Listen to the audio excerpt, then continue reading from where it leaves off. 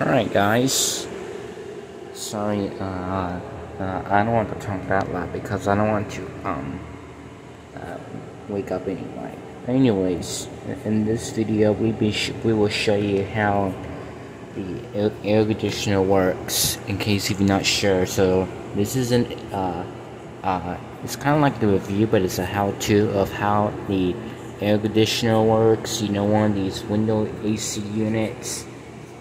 Central units like Marine, like when you control it from the thermostat, which is mounted to the wall, and the window units will have a thermostat built into the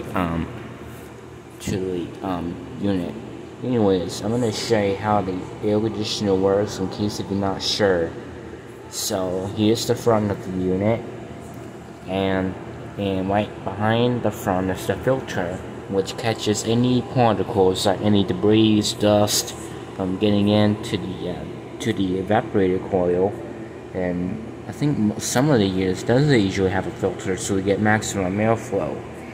And right behind the filter is the evaporator coil, which is a cooling coil, which is located on the front inside of your home.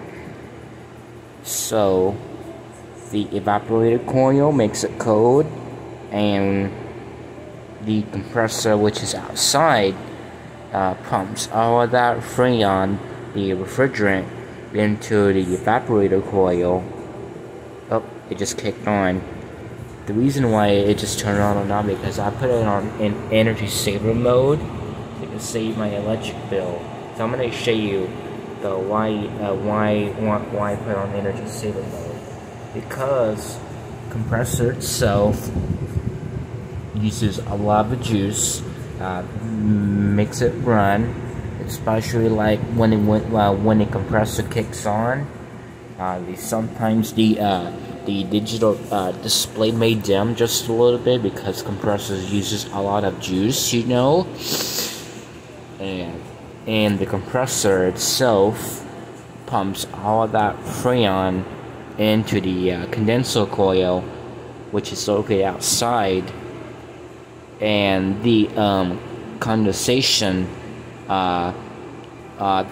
there's sliding a ring on the condenser fan blade, so it picks up all of that condensation water all the way down there to the outside, so it helps dissipate the heat. So once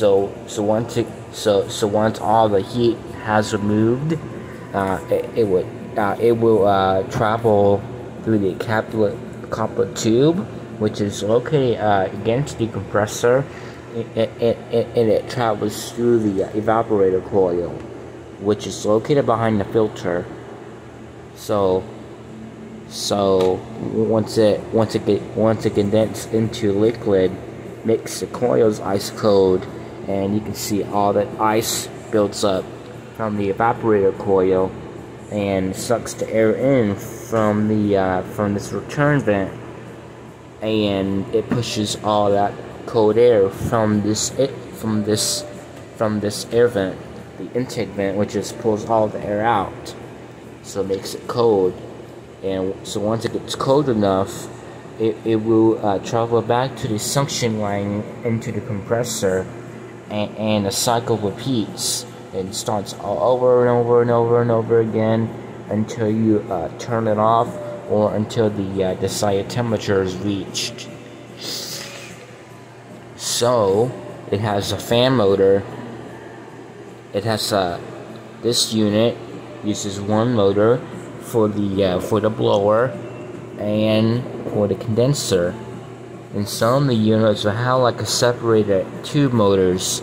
One for the evaporator blower and one for the condenser. So when you make the temperature go down, the compressor and the fan turns up. There goes the fan.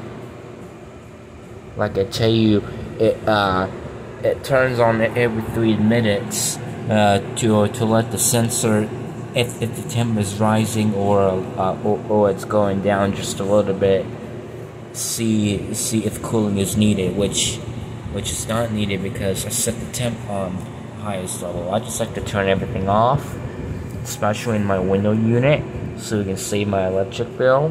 Because like I tell you, the reason why when it gets too high, because the compressor itself uses a lot of juice, so it pulls a lot of amps. So this is an LG 6000 BTU air conditioner. They got different brands. Besides LG, got Frigidaire, Electrolux, GE. Let's see, Carrier. Let's see, Panasonic, Gold Star, Zenith, Rheem, Amana, and Rheem, Carrier, Bryant, Goodman, Comfort Star, and let's see, Ruid, and I think just about all it. Sometimes you may have like a different brand. Like newer units have like a electronic control, which when you press the button it turns on, and the older units will have like a knob you turn for the compressor and the switch for the fan speed and the power.